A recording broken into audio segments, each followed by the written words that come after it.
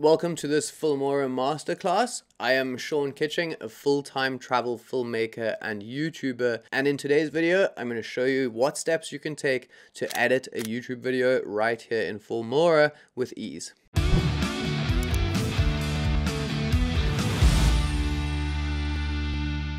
Editing a YouTube video can be complex, so let me take you through a simple version of how I like to edit a YouTube video right here in Filmora. The first thing I'm going to do, of course, is drop my footage straight into the timeline. But instead of going through that footage, individually cutting out any of my pauses or mistakes, I can use something called AI silence detection, a very helpful and time-efficient plugin that Filmora offers. So instead of cutting all of that out manually, Filmora will actually do it for me automatically. Right click on the clip and select silence detection to open the window. We can customize the parameters right here to get our cuts perfectly depending on our background noise or anything else when capturing the footage. And if Filmora doesn't get it just the way you want it, you can go down here on the bottom and move around the cuts to be perfect for the clip that you are working on. Once you are happy, you can hit export to insert it back into the timeline so you can continue editing. Next, we can add some background music to our video to keep it engaging.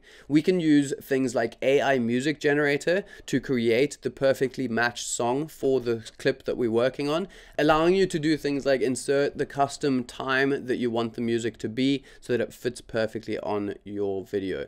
One of the key factors when editing is to hold the attention of the viewer and make sure that the points we are talking about are clear. The main way I've found to do this is by adding text and captions onto our videos and letting them be spread out throughout that entire video to make sure that anything we're explaining can be further emphasized or shown in a more easy to understand way. Using Filmora, we can add text and captions easily by heading to the titles panel. You can find the text that you want to use and customize it to your preference. You can also do things like save it as a favorite so you can ensure that your branding stays consistent throughout multiple projects. Once you've found the text you want to use and you've customized it in the way you want, you can simply add it over your video footage to ensure that it's keeping up the engagement throughout that video. We can make sure we do a couple of other things to our edit, like color grading, by just heading to the effects panel, overlays, finding the desired LUT we want and throwing it straight onto our footage. But just know that there are a few extra steps that you can take